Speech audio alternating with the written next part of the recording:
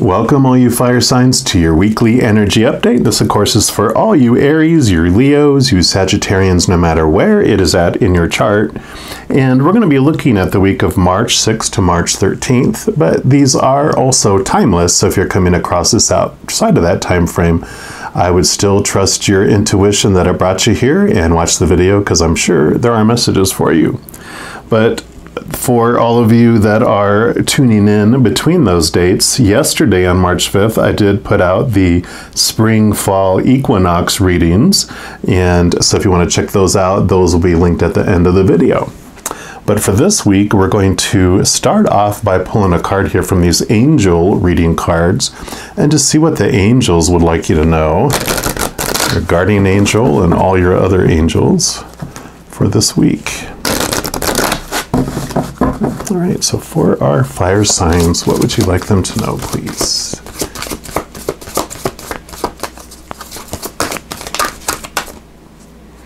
Okay, they actually want this one right here. And you've got the Angel of Knowledge. This is a beautiful card because the Angel of Knowledge really has to do in the book, they actually talk about, you know, like you're going to take a test, you're going to be having some sort of exam, and just to know that, you know, your angels are behind you and they'll help guide you. They won't help you cheat on the test, but they'll help you bring back, you know, remembrance of anything that you've studied if you just ask. The biggest thing, though, with this, which is not in the book, was this message that I get from this card about the fight or flight. You know, whenever you have this test anxiety, where when you are going to go under something under pressure, whether it is a presentation or a test, an exam, something where you're like, oh my gosh, I've got to perform and I'm afraid. When you go up and happen to like do a presentation or a speech, your mouth will get cottony and the blood like literally rushes from our brain when we're in anxiety because it thinks we're in danger. And so it goes into fight or flight mode. It doesn't want us to think, so it pulls out of our brain so we don't stand there and get munched on by animals. Instead, it gives us all the strength to fight or to run, you know, like crazy. So there is this underlying message about your fears, and that when you feel yourself getting pulled into that, breathe, take deep breaths, pause, choose differently, look into why you're fearing. What do you fear the failure might bring, right? What if you don't do well on that test that someone is providing for you in some way? What if? You know, what does it really mean? Question all those thoughts and those beliefs around that quote failure and go, wait a minute, why are other people defining me? We're going to look into here and pull the True Heart Intuitive Tarot and just see what else the angels or the creator and spirit would like you to know about this week regarding this fear of failure and this fear of failing, this exam, this relationship, performing in whatever capacity it is that you're fearing this week.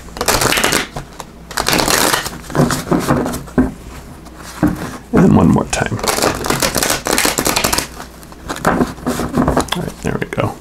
All right, so for our air signs, what else? I'm sorry, our fire signs, what else do you want them to know? Okay. Really, all those? Okay, they said, why, yes, sir-ree. So let's go through these.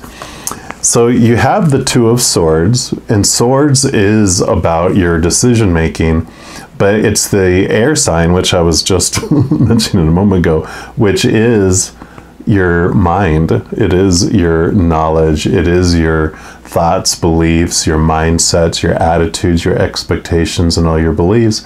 And it's beautiful because it's letting you know there's two places that your thoughts come from. One is from the human side, our animal fear, fight or flight little character that's exploring on this wonderful adventure game that we're in. And the other is your higher self. your powerful, supernatural, eternal spirit being made of unconditional love that connects us to our angels, connects us to that whole other world on the other side. So there's this knowledge that's coming through on here about your daily decisions, your moment-by-moment decisions, understanding that if it's not of unconditional love of the upper realm, then it's a fear of losing conditional love. And knowing that, knowing you have another choice, can help you with these fears and looking at the small t truths of failure versus the capital T truths of your awesomeness, your perfection of who you really are. Yeah. Okay, yep, so you have your Ace of Swords. This is perfect because, again, the swords are your thoughts and beliefs and everything I mentioned. But the Ace of Swords brings you the ability to connect to the capital T truths of the upper world and to also cut away those thoughts and those beliefs that no longer serve you. So they are telling you that you have the power to do this, and they're definitely zeroing in on your thoughts and your beliefs this coming week. And then you have the Six of Wands. Wands is your drive, your ambition, your aha inspiration, your passion. It's your spiritual energy too. And the Six of Wands, interestingly enough, is about recognition. And so this knowledge that we're looking at, the fear that at the core of it is that you won't get recognized if you do well. Like you might have been, you know, I'm doing so well and I have to struggle to get attention from the ones I love. I have to do extreme things. I have to pass extreme tests to get their attention. And it's also, of course, is that drive that we're having, that fear, if I don't pass it, that I'll lose everyone's attention or I'll get the wrong type of attention. But this is a message from Spirit, from the Creator, from all those beings of unconditional love and light from the other side. You know, the Creator, Spirit, your guardian angels, your spirit guides, your loved ones who have lived here and are already back on the other side, your ancestors, and all that slew of beings of unconditional love and light. They see you, they recognize you, they see who you really are, they're proud of you, and they're in awe of you. They see you through these beautiful, unconditional eyes of love, and like I said, they see you as perfect. So there is this working out this week of who you're trying to please. And if it's so tough to please them, why do we care? You know, do they really know everything about you? If they did, like Spirit does, they would be in awe of you like Spirit is. But most people are judging you through their own eyes, and they're looking into a mirror. So they never really see you. They just see themselves reflected in you anyway. So that's something to think about. And then you have the Ten of Wands. So Wands, and Ten of Wands is burden, like overburdened. You are investing so much energy into meeting all of those expectations and supposed tos and those tests of your life that have been kind of thrown on you from very young up to this point. But it's wonderful because this Ace of Swords, keep going back to it, that you have the power to choose what anything means, what story you apply to any situation or circumstance in your life. And you get to choose it. Everyone else will have their opinion about it, just like we'll have opinions about everything of everyone else. But coming back to what we can control, which is our story that we apply to a situation. You could fail a test. People could be like, oh my God, what a failure. You shouldn't even be going in that direction. And you're like, you know what? You're right. I don't want to do that. And I don't want to study. And I don't want to become that I'm testing for or growing or whatever. And I don't want that. And I'm not going to do it anymore. If you want, that's the story you can put to it. Or you could, if you want to enjoy that juicy feeling of failure and disappointment, feel it enjoy it for whatever time, but then know that you have another choice always when you get sick and tired of feeling sick and tired. And then you have the Four of Discs, which would be the Four of Pentacles in the Standard Tarot. And Pentacles are all about the outside world.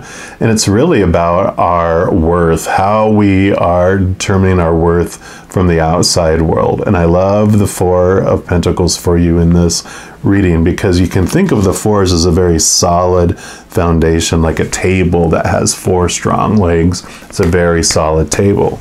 Well, this journey that you're on, this fear that you're facing, like we were talking about, on the other end of it, you realize that you're finding your worth from inside yourself, not from outside yourself. Because you'll find when you're looking for these three coins outside of yourself, they are going to tell you eventually that you're worth less than someone else. Because that's what the outside world contrast adventure theme park does. It tells us, look and determine your worth by relationships. Determine your worth by situations, right? Like this. Determine yourself by things like your bank account and your possessions and your body. The thing is, though, when you look to relationships to determine your worth feels unstable because people are unstable. They change or they pass away. If you're determining your worth by situations, well, situations never stay the same. They're unstable, so you feel unstable. And if you define yourself by things, your bank account, your body, all those things break down, deteriorate, or some of those things are stolen, right? So those things are unstable. So you learn that when you're defining yourself by the outside, that's not self-worth, that's retail price, because retail price fluctuates based on the suggested retail price that people are putting on you. And so if you're this wonderful, warm parka coat in the north of Alaska during right dead winter, you're going to be priceless. They might even mark up your price instead. But if you're in southern Texas during the summer, you're probably in the 99% clearance rack. That's right. That's the fluctuation and instability of retail price. But that's not self-worth. Self-worth, you determine that from within. And I like this because there's like this moth, butterfly, that this is this transformation that's happening. You thought of yourself as a caterpillar and that you would never be able to do anything but crawl on the forest floor. But lo and behold, as you're going through your little cocoon and chrysalis, you emerge something so much more than you ever thought you would be. And you're able to fly above things. You're able to fly over things you wouldn't be able to before. The caterpillar couldn't crawl across a stream, but you just flutter, flutter, flutter right over it because of this strong foundation that you're finding for yourself.